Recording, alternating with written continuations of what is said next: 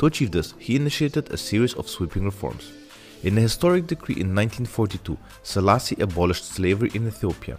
This marked a pivotal moment in the nation's history and underscored his commitment to justice and human rights. Haile Selassie invested heavily in education, building schools and expanding access to learning throughout the country. His vision was to empower Ethiopians with knowledge and skills to navigate the modern world.